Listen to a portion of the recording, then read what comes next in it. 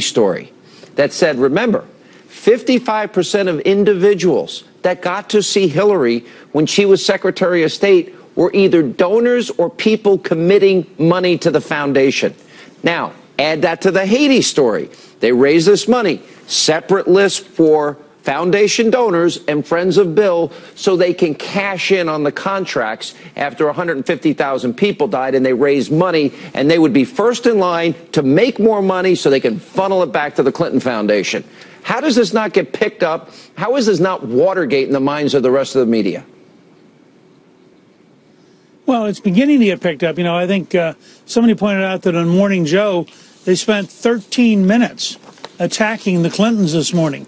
Now, that's unheard of. That's a breakdown in elite media discipline that is hard to imagine.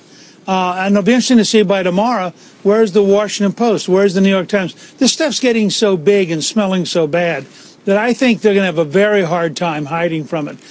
You know, if the Federal Bureau of Investigation was still a law enforcement agency, we would have a grand jury impaneled to be taking testimony right now and not negotiating, but issuing subpoenas. Well, wait a minute. I beg to differ. Oh, no, they're a law enforcement organization, because if you did it, they would have impaneled that grand jury by now. If I did it, that grand jury would be impaneled right now. Therein lies a big problem we have with our Justice Department.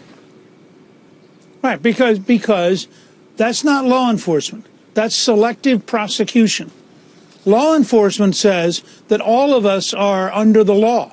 All of us have to obey the law. All of us have to face the same consequences. We know for a fact from all this stuff that you have the head of the Clinton campaign, John Podesta, going off to dinner with the Justice Department. You have weird negotiations with various Clinton officials, things nobody gets from the FBI. You have the president, the former president, and the attorney general meeting on a plane in secret the same week they're going to interrogate Hillary. I mean, this is the kind of stuff that in a place like Venezuela you would understand, because they don't have the rule of law. But what we're seeing right now, and WikiLeaks in this sense, is ripping the scar off of the largest amount of corruption in American history. This beats any prior corruption scandal I know of, including the 1868, the period where Grant was president, including the Harding administration. I mean, including some of the things that happened under Truman. None of those things are like this. This is the largest scandal affecting a senior American politician, I think, in the history of the United States. And it's, as you yourself just pointed out, you have Hillary Clinton clearly trading on the office of Secretary of State in a way which has to be, I'm not a lawyer, but my guess is you've got probably 60 or 70 counts against her just in terms of scheduling people to come into her office. And yet she could be elected president. Who they knew. And yet, according to polls, she's in this race. In 12 days, she could possibly win this election. What does that say? That's right. Well, it says that our country is a culture in crisis. Our country has got to decide, does the rule of law apply to everyone? Or are we now going to be a country where some people are above the law, and no matter how corrupt they are, you know, putting Bill Clinton back in the White House, given everything we're learning, I think would be almost a sign of sickness. And I personally, this is why I've always told you, I thought that she would lose and Donald Trump would win. In the end, I don't think the majority of American people are going to put somebody who is a liar and a crook in the White House. I have enough faith in the American people that when they get down to voting, and I've had several people say this to me this week, that when they got right down to it, they simply couldn't vote for her. All right, we'll take a break. We'll come back. We have more with Newt Gingrich right after this break, and also coming. I have to say, the media now, they're going wild. The media is going wild because they're saying, you know, this guy's winning.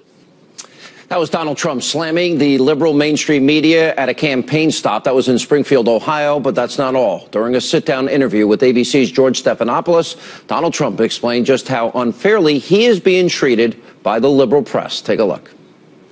How was the 2012 election? Because I look at the way the media treats the Republicans and conservatives, and I see the way it's so skewed. But you called the whole election a sham and a travesty. Oh, well, I think it was horrible the way they were treated in the media. The only thing worse is the way I'm being treated. Look, I'm being treated. Hey, it's record-setting bad treatment what I'm getting. It's the greatest pile-on in American history. I go to these rallies and they're starting to hate the media because they see it's all a big lie. And not all, but a lot of it's a big lie. And we continue with former Speaker of the House, Newt Gingrich, the greatest pile-on in history. In many ways, we've discussed, for example, last night, we've learned from WikiLeaks that a lot of these reporters, mainstream media, they're being wined and dined by the Clinton campaign. And this is from ABC, the Associated Press, Bloomberg, CBS, CNBC, CNN, MSNBC, the New York Times, Political, Reuters, The Hill, the Wall Street Journal. I never got the invitation. Did you get one? Because I've never been invited to any of these things.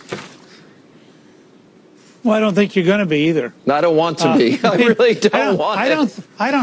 I don't think the Clintons have you on their list of possible allies. But let me tell you one other thing. I've never been to Mar-a-Lago. I've never stayed in a Trump hotel. I've never been to a Trump golf course either, and never been invited there either. Everyone hates me, I guess. What's up with that?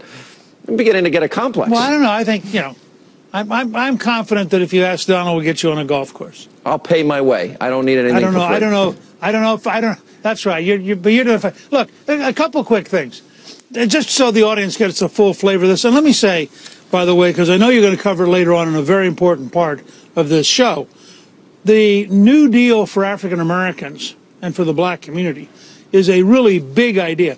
Donald Trump has done more to communicate concern and to communicate solutions to the African American community than any Republican presidential candidate in my lifetime. And the speech yesterday was a big deal.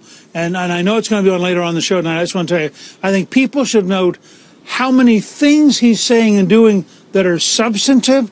His contract with the American voter, which, again, as a guy who wrote the contract with America, I'm very sympathetic to contracts. It's a great contract. Everybody should go look at it and should see that at the website for the contract that, in fact, this is something that's real. It is specific. It is totally different from where Hillary Clinton would take us. And I think these are big breakthroughs. But you're not going to see much of it in the elite media because it's all positive. I actually have, and this is actually signed by Trump. This is his contract with America. Now, he talks about 6 measures to clean up corruption, drain the swamp, as he calls it, special interests, 7 actions to protect American workers, 5 actions to restore security and constitutional rule of law, middle-class tax simplification, end the Offshoring Act, American Energy and Infrastructure Act, School Choice and Education Opportunity Act, repeal and replace Obamacare Act, Affordable Child Care and Elder Care Act, the Illegal Immigration Act, Restoring Community Safety Act, Restoring National Security Act, and cleaning up corruption in Washington. There are 2 pages. I put it up on my website, Hannity.com, and people say he's not substantive. They don't want to cover the substance of Donald Trump. They don't want to cover this. And maybe he needs to do what you did when you were running, pull it out of his pocket in every interview and say, this is what I'm going to do. I don't want to talk about A, B, and C, what you want to talk about. Okay. I think he should probably hold it up at every single rally and tell people that they can go to his website and they can sign up. And they can be part of this contract between him and the American people.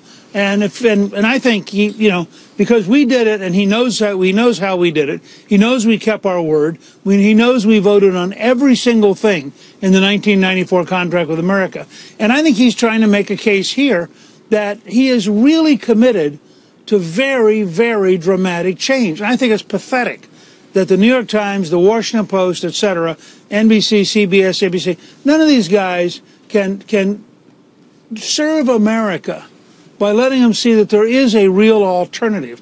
I mean, it's almost unpatriotic to have the level of deliberate disinformation and deliberate censorship that we're getting out of the elite media. And I think it's something the average American gets. And one of the reasons you're getting these huge voter turnouts, I think, is to send a signal to the news media, you're not going to dictate to us that we have to vote for some corrupt left-winger. We're going